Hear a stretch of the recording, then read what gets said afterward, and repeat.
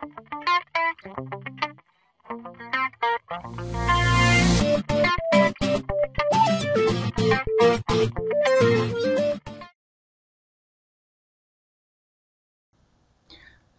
this is part 2 of the jQuery mobile with MVC.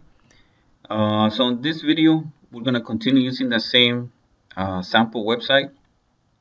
And as you can see on the first video, we did the mobile index. On this one, I did an Acura. I think I did an Acura view right here.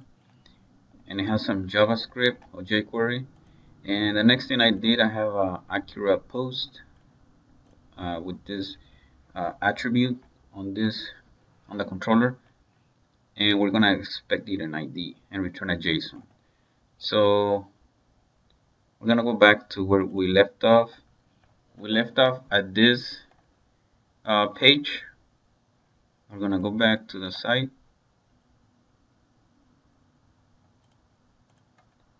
to this site. So by default, the code that we did, or we copy and pasted from jQuery website, has even filters. But on this one, all of these don't do anything, all these ones. But let's say now you want to go to Acura. If you click on it, it takes you, as you can see here, I added the href, which is home Acura. So controller, and then the action, which is this one, this view, and it took me right where I was expecting to land.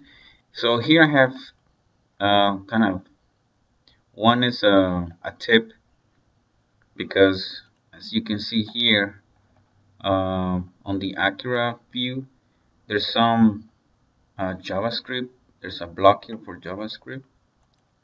So it's supposed to, once you do click on the first button, you're supposed to get models, and it's just gonna say hello, and on the second it will be an Ajax call, but we'll start for the first one. Now if I click on it, you see the alert come up. So this is how it's supposed to work. Now, but let's say if you want to troubleshoot JavaScript on this page, we'll see the source,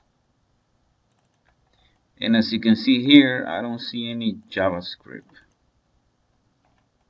All this HTML is from the layout page. There's no, you see this block in the Acura view?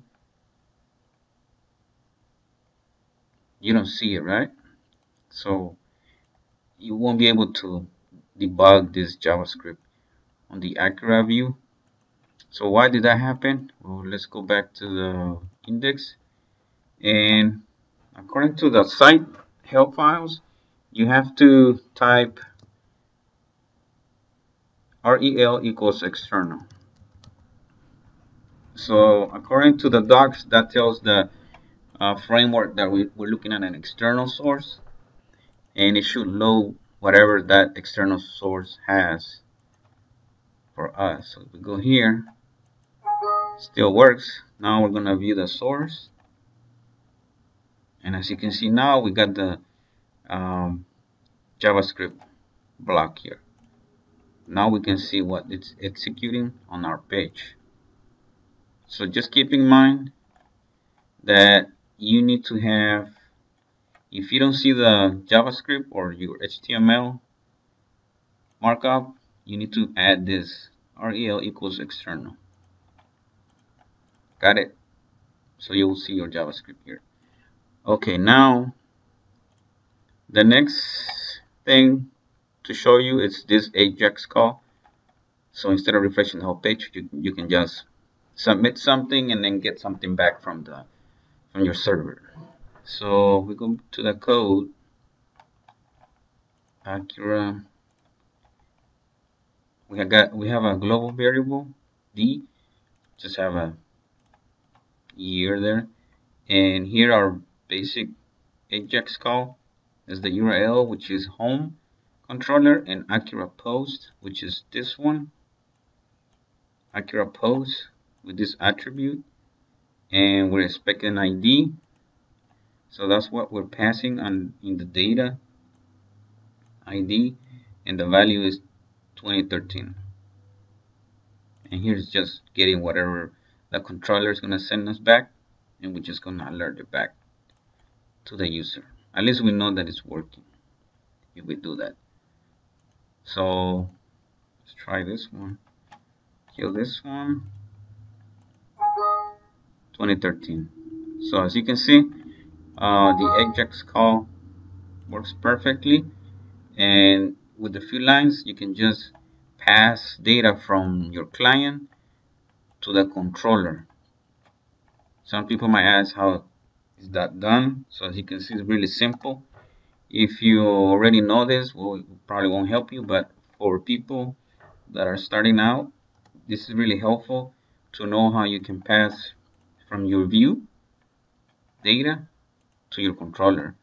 Of course, here we can pull some book if we're looking for a book based on the ID and return a JSON formatted. So this is all for this video. And remember, if you don't see your HTML JavaScript, just pass rel equals external on your link ref or your link HTML markup. So if you have any questions, post a message on Facebook or on Twitter. Thank you for watching.